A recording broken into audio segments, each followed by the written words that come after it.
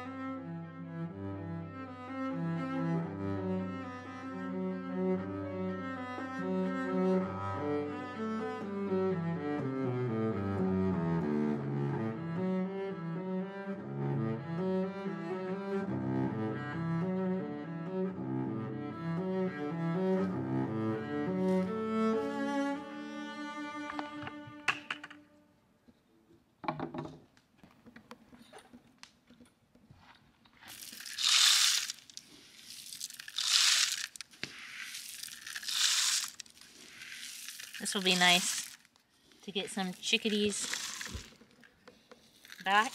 There's nothing like the sound in early spring of chickadees.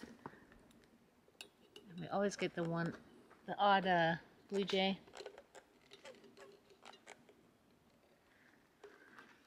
Birds in general are just super cozy.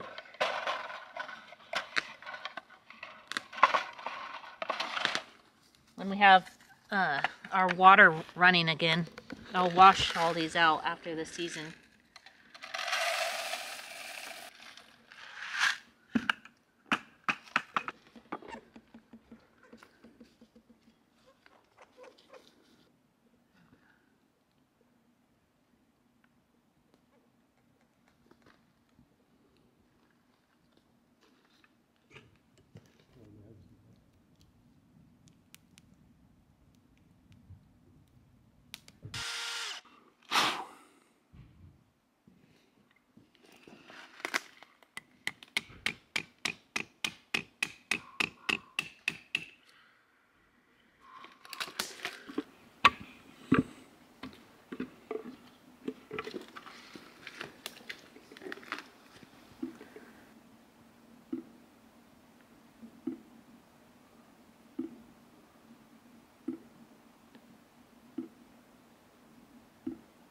The sap is flowing really well, a lot better than last year. I guess it's because we're getting really cold nights and then quite warm during the day, so perfect conditions for collecting sap. Hopefully we can get a bunch of buckets together and start boiling. My favorite time of the year.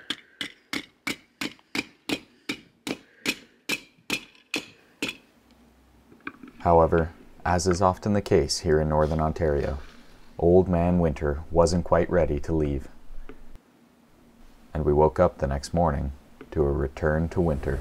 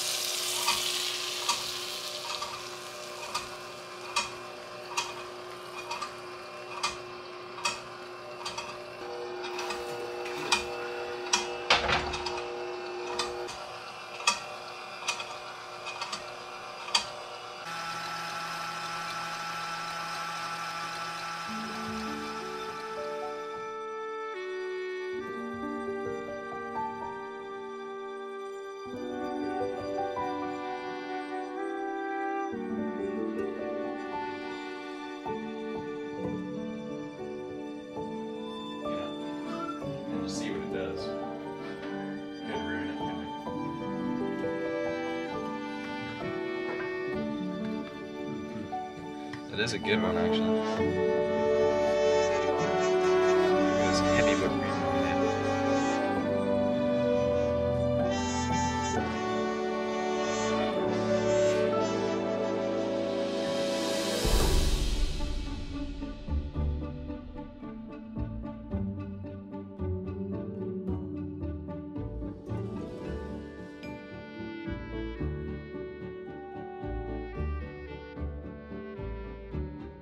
So we get questions all the time.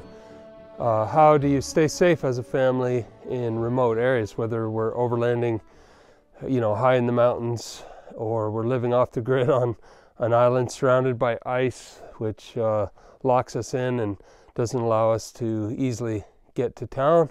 And one of the main things is a company called Global Rescue. So what Global Rescue is, it's not travel insurance, but it is a service where if you get yourself into trouble, like a medical problem of any kind, you can hit the button and they will send out the troops to come get you.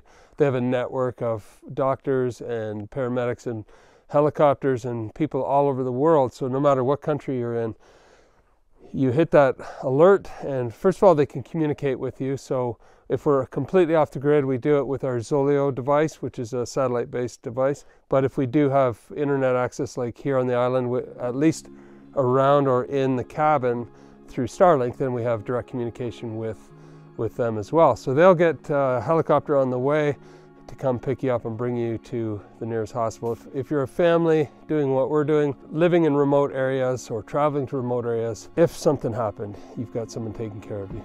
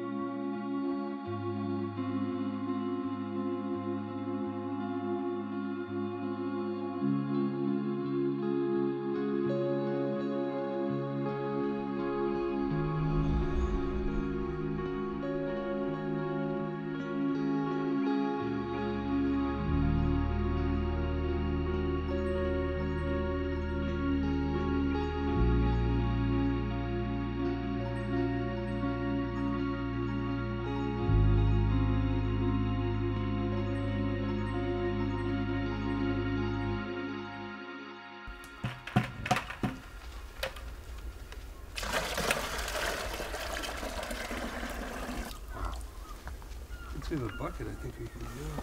Yeah. We got one back there, I think.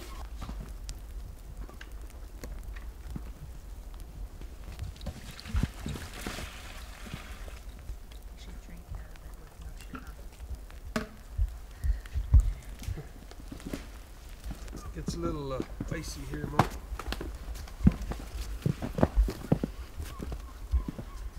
Yeah, this one just got started.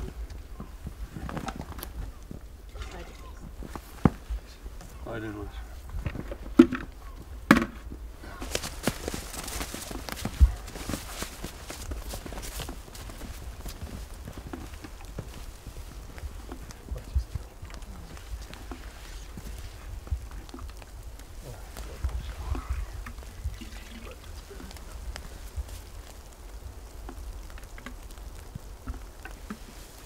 It's not bad. Yeah. I think we could start boiling. What do you think? Yeah. A full bucket would be better, but... So while Pete's taking the syrup back, I'm gonna go in and cut up a whole strip loin for some steaks because it's Pete Sr.'s birthday today. So we wanted to make something really special for him because he's a cool guy. Because I like him a lot. Yeah, so we're gonna go get those steaks cut up and enjoy the day today. And what a beautiful start to the day. It's really nice to be back at the cabin.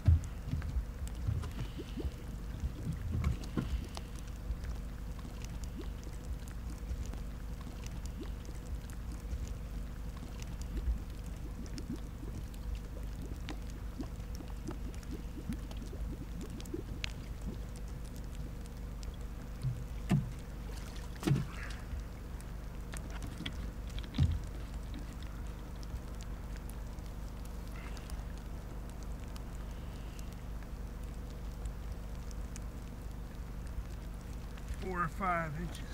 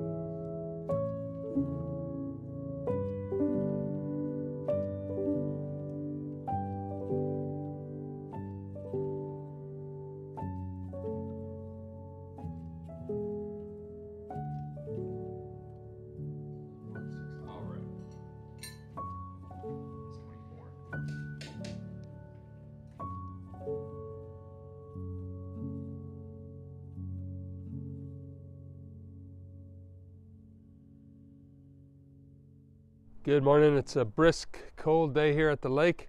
I had a wonderful birthday yesterday, and thank you to everyone for your happy birthday greetings. So we had a brief feeling of spring there for a day, and then we got hit with that snow, and now the temperatures are dropping, and it's gonna be a bit of a deep freeze, kind of a polar front coming through from the north, and it's gonna be pretty brutally cold at night. Right now it's -5 Celsius, not that bad, but it gets down to -14 at night. With that in mind, we're gonna get some firewood into the cabin to prepare for that. Thankfully, last fall we put away some wood, which is very important in a place like this. If you leave, you want to make sure everything's kind of stocked up so that when you get back in a situation like this, you have plenty of supply.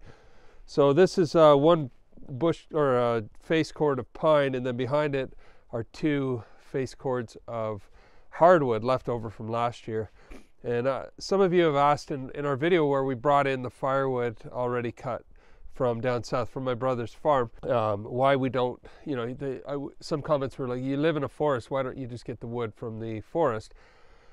Well, here's the answer to that is 90% of the wood up here, the trees up here, are pine and other soft woods.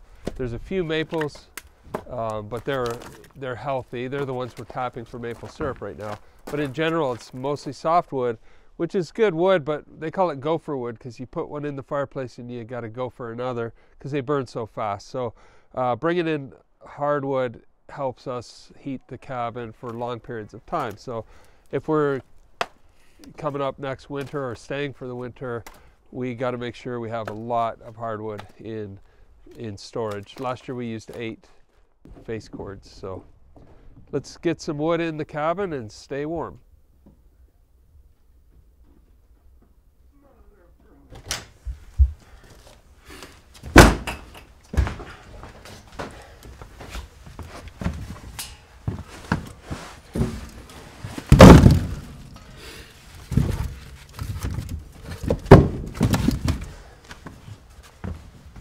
Our snow dogs have been sitting here inside for almost 12 months now, and We're just trying to get them going, just adding some fresh fuel, and then try to get it started. Then we can just drive out. I think we could even drive out on the ice. From around here, there's a pretty good ice all along the shore. It's at least 4 or 5 inches, which is enough, more than enough for the snow dogs. But we're mostly going to be using them on the island just in this next cold week with the last of the snow, even if it's just a dusting to kind of help carry firewood and stuff. Yeah, we'll see if that helps at all.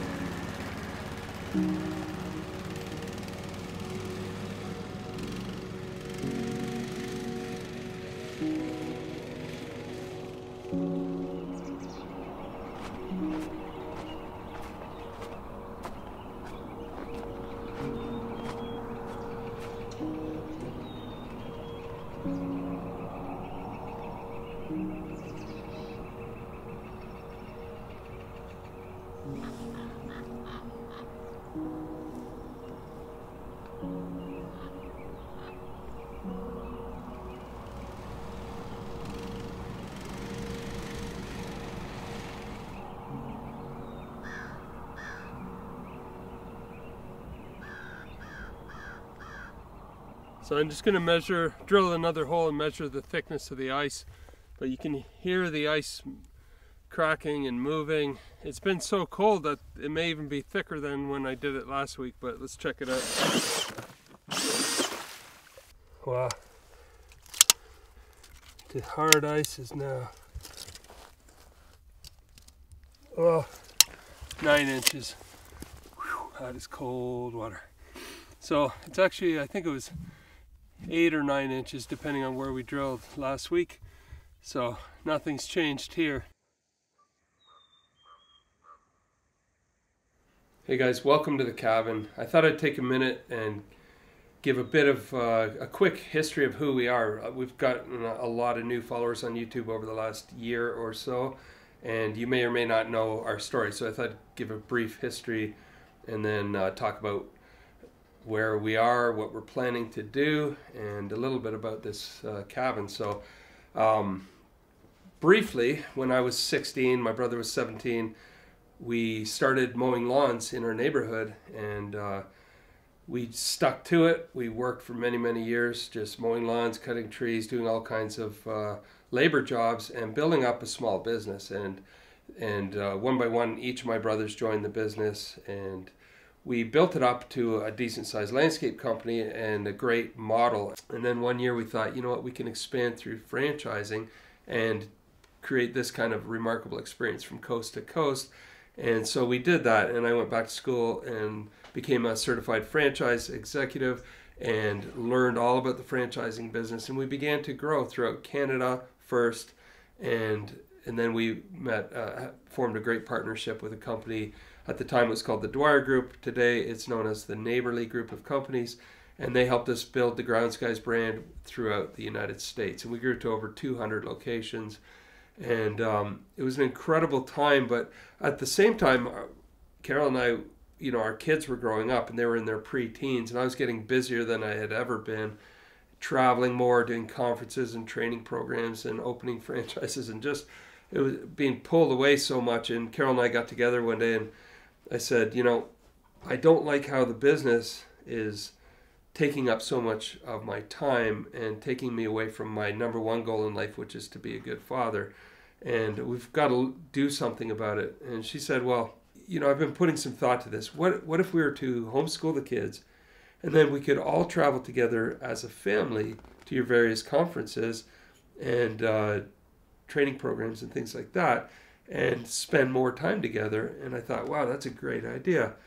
And then I thought, but isn't it going to cost us like 5 times more than things cost us now? And she said, yes, it probably will, but we may never be rich, but we will have a lot of very rich experiences. And so we did it. And we started homeschooling the kids and traveling together. And it was just a wonderful time. And it allowed us to focus both on the business and on the family. Then in 2016, the partner that we worked with in the States called Neighborly acquired the brand, and we became shareholders there. And that's when Carol and I, you know, typically I was ready to move on to my next chapter in my career, but then Carol and I said, you know what, our kids are pre-teens or just in their early teens. What if we were to do something absolutely crazy and sell a lot of our possessions, things that we had accumulated over the years, including our house, and go on a epic family road trip? And we thought, you know, we only have a short window of 5, maybe 6, 7 years before our kids are grown-ups and moving on with their next chapter of their life. And so we thought, it's now or never, let's just go.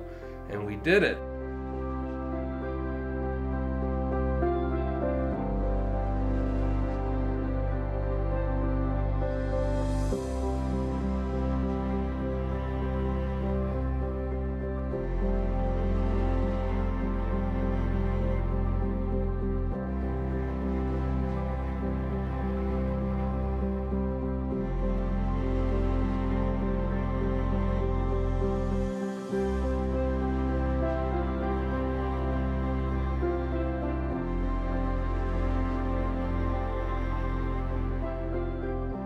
The Epic Family Road Trip channel came out of that. We traveled for about 3 years filming things just kind of the best we could and not publishing. We didn't even open a channel until I think late 2017, early 2018.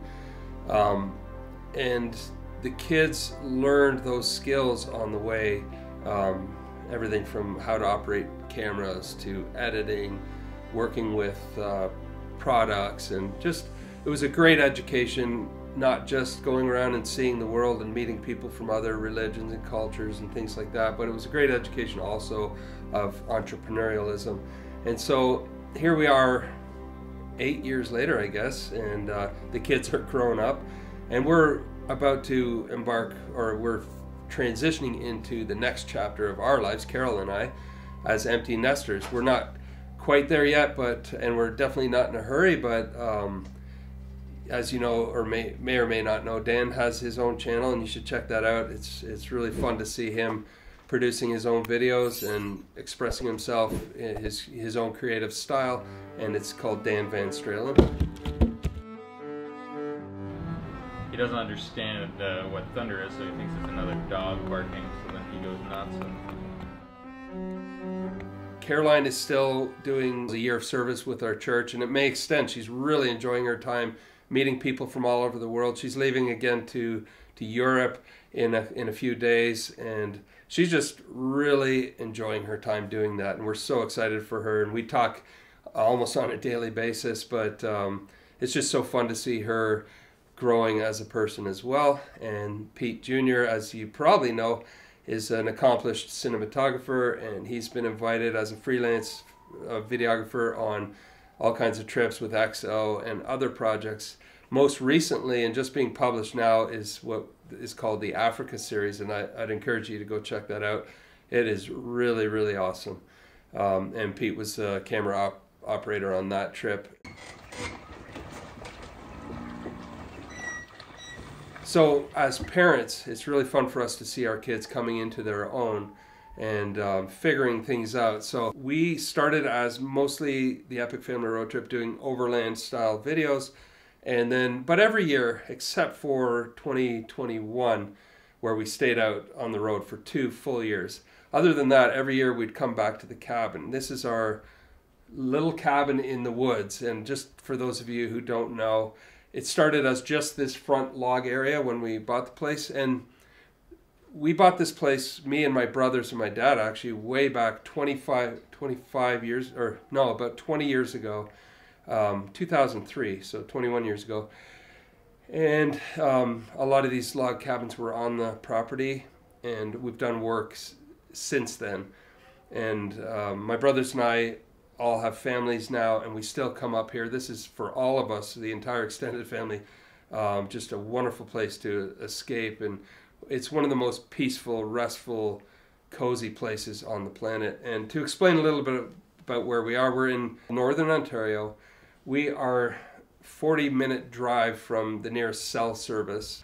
We are completely off the grid. There's no electrical wires anywhere. In fact, to get to a place that has electricity and all that would be another 40-minute drive. So it's a truly off-grid cabin. It's on an island, so that presents both wonderful ambiance of being so far away from everyone else, from society, from the hustle and bustle of normal day life.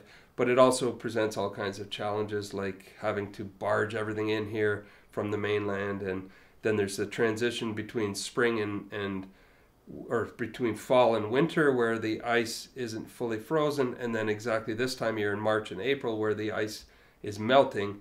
And it's very difficult. It's impossible to get in and out. So last year when we stayed for the full year, we were on the island without any ability to get on or off for 5 weeks while the ice froze thick enough where it was safe enough to get a snow machine on there. We have now been here for a week, and we probably another 2-3 weeks before the ice melts enough that we can get a boat in the water. So that's why we're looking, we're in the market for an airboat that would help bridge that gap, both in the spring and the fall. We had to learn over the years how to live in the wilderness, how to live off-grid. And we started simply by coming in the summer, and then we built an addition on the cabin so that as the kids grew up, they could each have their own rooms and things like that. We put in the infrastructure so we could spend the winter here, and that included having to get solar in place, battle-bore batteries. We built a shed for that so that we have a constant source of electricity. In the winter, we dip into the lake, as you've seen, to get water, and we purify it, and it's been an incredible experience. It's allowed us to toughen up, and we choose this life not because it's easier. We choose this life, both being on the road and living off-grid at the cabin, because it's harder, and it forces us to learn new skills and to learn some old primal skills that society is, in large part, lost. And we're not anywhere near experts yet. There's so many chapters yet to come. Phase 2 would be more learning how to live off the land and what the land provides here, and that's a huge learning curve that we're excited to get into. So I hope that gives you a bit of background about this place and why we're here and so on. And then in terms of our channel going forward, like I said, the kids the boys have opened their own channels. Caroline may or may not. I think she should, because she's extremely skilled, and you guys obviously have enjoyed her creativity over the years. So if she decides to do that, that'd be wonderful. Carol and I are moving more to the empty nest chapter of our life.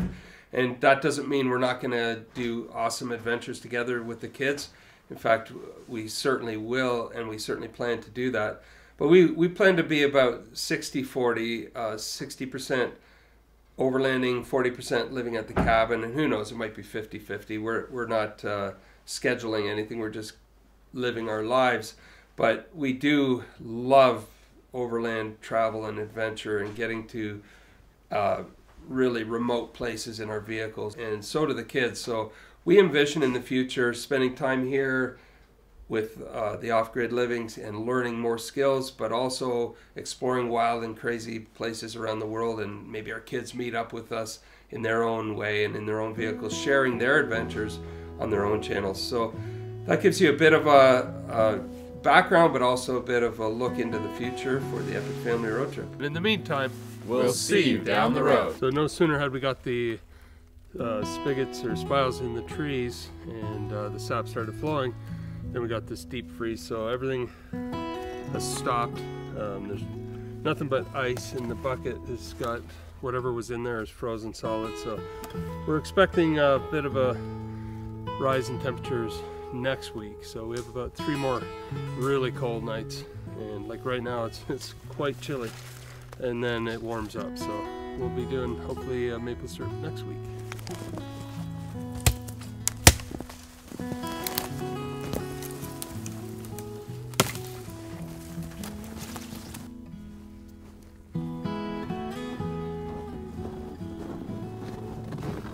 Always sketches me out. Ah! We should lay some of these down to walk on. Yeah.